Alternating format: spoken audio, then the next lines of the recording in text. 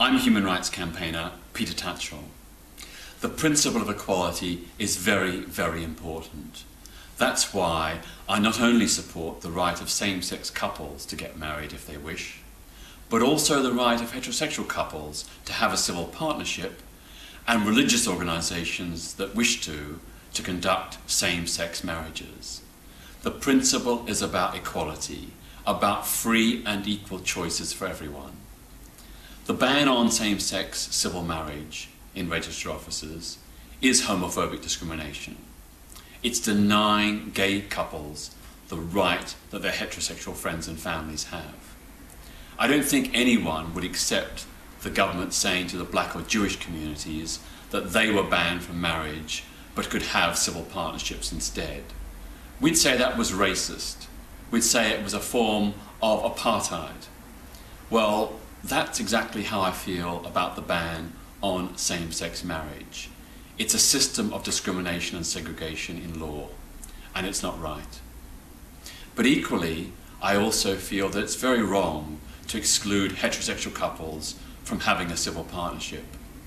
There are many heterosexual couples who have a critique of marriage. They think it's patriarchal and sexist.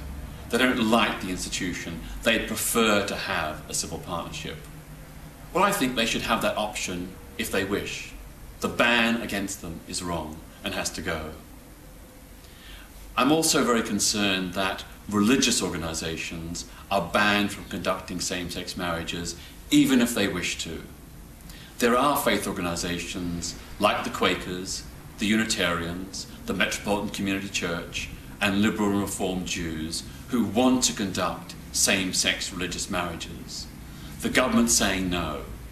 That is not only homophobic, it's also an attack upon religious freedom. No religious organisation should be compelled to conduct a same-sex marriage, but those that wish to should be free to do so.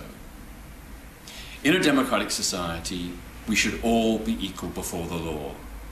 There should be no discrimination in marriage or partnership law based on sexual orientation. And that's a view of most British people. A populist poll conducted in March this year found that 65% of the people surveyed agreed with the statement, gay couples should be able to get married, civil partnerships are not good enough. 65% agreed with that statement, only 27% opposed. The public is on our side. Now it's up to the government.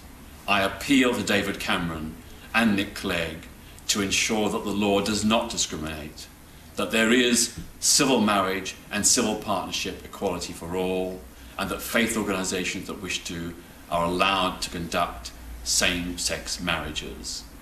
It's very simple. Equality for all. That's why I'm out for marriage.